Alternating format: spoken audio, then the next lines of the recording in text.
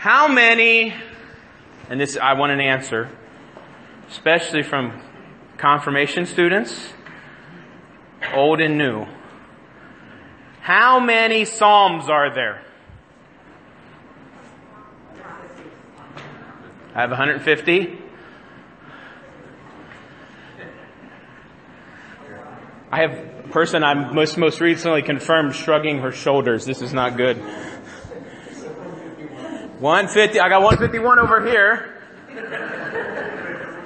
I got 152? 151 going once? Wait, this isn't next Saturday yet.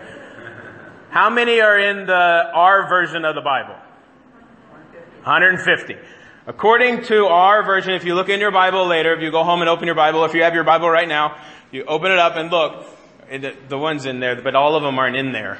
So, my wife is holding up the ELW. Yes, there are Psalms in the ELW, but I don't think all of them are actually in there, so that's not a good thing to look at. But there's 150 Psalms in your Bible. There's 151 Psalms in the Septuagint, which is the Greek version of the Old Testament. There's actually 152 Psalms because if you've been in my office far enough, I have hanging on my wall the 152nd Psalm. It's actually a joke, but you can go look at it later if you want to. My office is open. It was written by my internship supervisor. It's a lament psalm about not having coffee. But I thought it was appropriate to hang on my office wall. There's 150 Psalms. And today's Psalm was Psalm what? Psalm 1. So it is the first Psalm in all of 150 Psalms. All right, we'll come back to that in just a moment. How many of you knew, and I say knew because you're going to know it here in a moment, even if you didn't know it before. There are how many sections to the Old Testament? Not how many books, because there's 39 books. Don't take my hand as being there's 5 sections to the Torah. There's 5 books in the Torah, which is one of the sections.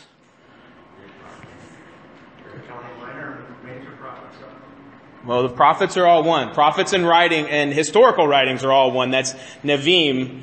And then there's Ketvim, which is writings. There's actually 3 sections in the Old Testament, and they're actually ordered. If you look at a Jewish Bible, if you want to see one of these, I have one of these on my shelf in my office as well.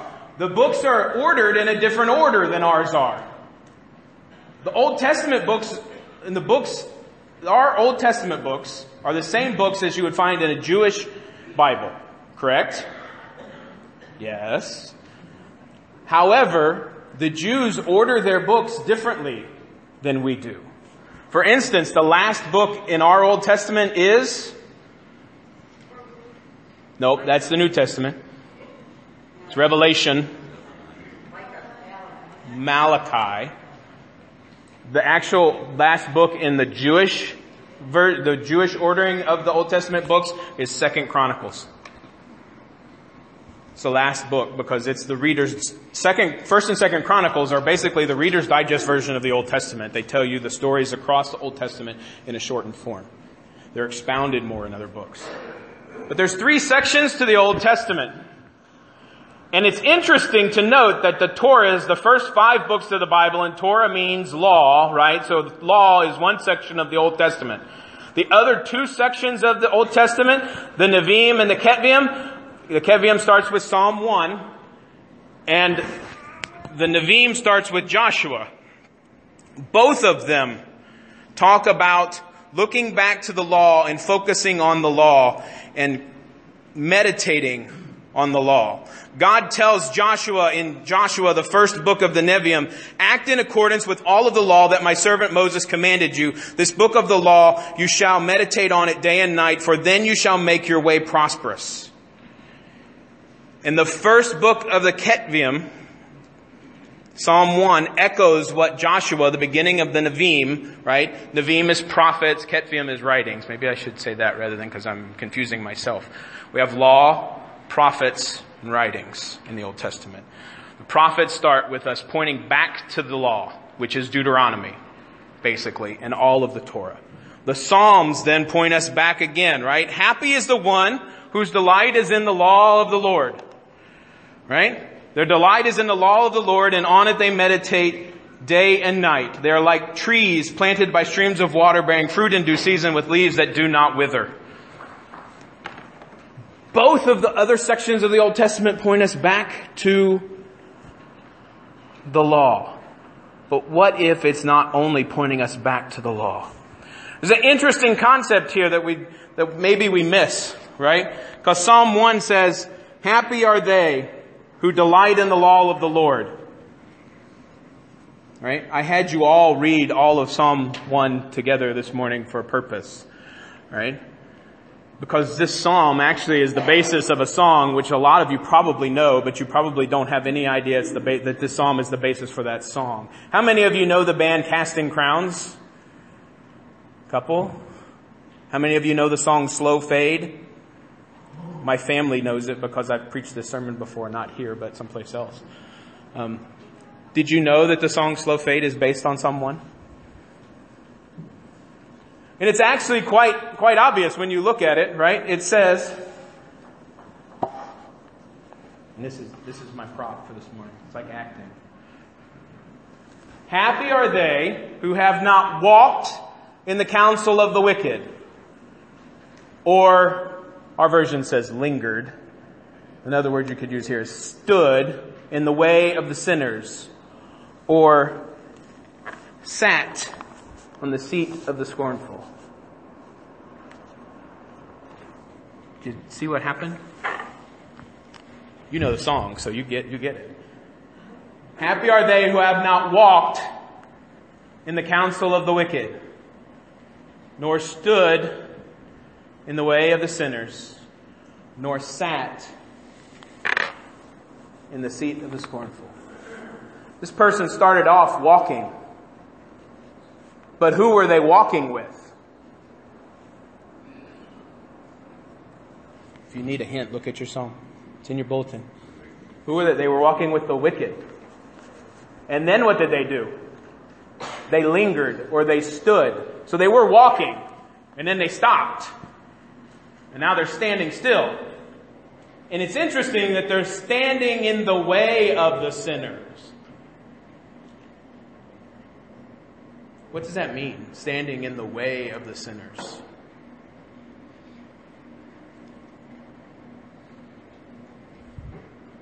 How many of you ever heard someone say that, I don't want to go to church because all they are there is hypocrites? They say one thing and they do another. Right? How many of us have been, we say one thing and we do another. Right? That's what this is saying. Someone was walking in the counsel of God, and then they started walking in the counsel of the wicked. They were getting their information or their understanding. They were looking for advice from those who shouldn't be giving advice to this person. And then they stood with those people, and they were standing in the way of those who were searching for God. And because they saw this man, they didn't want to look any further because of what he did in his life and then what he professed that he believed. And then he got so comfortable that he sat down in the seats with those who were there. He was comfortable enough to stay seated and to be there permanently. You see, this psalm is the first psalm of 150, and it leads us straight into the book of the Psalms, and it tells us that we're supposed to meditate on God's Word day and night. Not only on God's Word, meaning all of the Bible, but meditate on this upcoming book all the rest of your life. If you've ever read through the book of Psalms, and if you haven't, I challenge you to read through the book of Psalms. Read one a day. 119 is really long, so make sure you have that on a Saturday. Or break that one up over a couple days.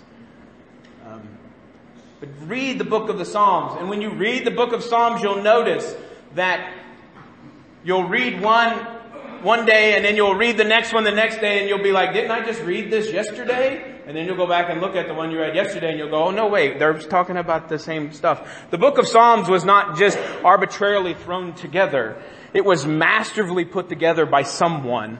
It was masterfully put together by God. And it's actually broken up into how many sections? 5. Which mimics the number of books in the Torah. Coincidence? I don't think so. But this psalm points us directly to what we need to do in order for our lives to be good. Right? And it's pretty simple information. Don't walk and get your counsel from those who you shouldn't be getting counsel from. And don't stand in the way of someone who's trying to search for God. Be a hope and a beacon, a light that's going to bring them into God. And don't sit down with the scornful unless you're going to sit there to learn who they are and to help them understand who they can be in Christ, not because you're comfortable sitting there. Right? Because where did Jesus go? Who did Jesus hang out with? The sinners. If Jesus was here today, we probably wouldn't welcome him. We probably wouldn't. We would. I think we would. But some churches wouldn't welcome him in because they wouldn't know who he was. And they would be ashamed to let him come into There's another really good song. It's called My Jesus. And it's not the My Jesus you think it is. It's by Todd Agnew. You should look it up. If you want a copy of it, come find me later. I'll play it for you. Jesus is sending us out into the world to be a beacon of his hope. And that's exactly what that gospel lesson, which it looks like I'm trying to avoid, says. Right? Because I know Kurt caught it. I said at the end of it, the gospel of our Lord. Right? This is the good news of Jesus Christ. If you don't hate your mother and your father, if you don't hate your children and even your own life and give away everything that you own, you can't be my disciple. The good news of Jesus Christ. Right? Is that good news? If you don't hate your mother and your father, what does it mean to hate a family member? I've had this conversation before about how could anyone possibly ever hate a family member? And I can say that I have. I love my sister with all of my heart, with all of my soul. But there was a time that I hated her for the things that she did to my family. I love her today. Hear that and understand that. There was a point in time that hate was probably too nice a word for how a lot of us in the family felt about her. The thing that we have to understand here is that a lot of things get lost in translation because the word for hate in the Hebrew does not mean what we understand it to mean in English. Right? Hate in the Hebrew is more of the Matthew's understanding. If you read Matthew's version of this passage, Matthew says, if you do not love me more than you love your mother and your father, than your sister, than your children, than even your own life, then you cannot be my disciple. Hate and love me more. It's not about disliking. It's not about hate and our understanding of the word hate, because God would never tell us to hate anyone.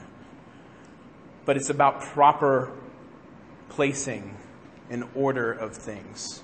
Right? We had a men's breakfast this past Tuesday and we talked about it. What is the Marine motto? Semper Fidelis, right? Semper Fi. But what's the three things? You say it? God, country, core. God, country, core. In that order, God, country, core. Right? And that's what Jesus is saying to us here. Not God, country, core, but God comes before everything else. If you want to be my disciple, if you want to follow after me, you need to get your life in order and meditate on the Psalms and understand what's coming. And know my word and know my life and know what I'm sending you to do. And have me first above everything else. And then everything else is going to fall into place. And that's what God is sending us to do. To follow after Him. To show His love to everyone that we know. So don't sit with the scornful unless you're trying to lead them to understand how much God loves them. And always show God's love in everything that you do.